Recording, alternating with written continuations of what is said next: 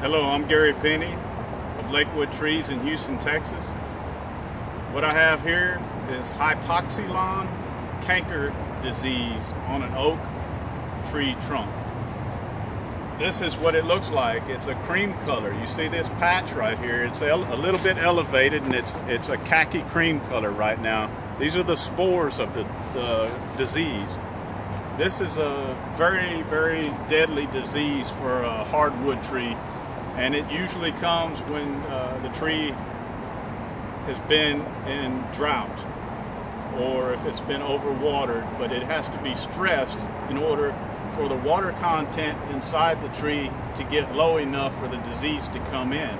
This won't bother, it will not get inside of a tree that is healthy. So don't worry if that tree is amongst other trees in your yard. As long as your other trees are healthy and they've had water and they've been cared for properly, they should not get sick from this disease.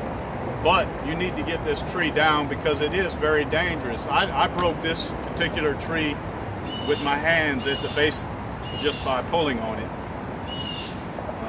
There is no treatment for this disease. If you see this in your trees, call an arborist, have them come out and take a look at it and see what they say about it, see what if they diagnose it as Hypoxylon Canker disease.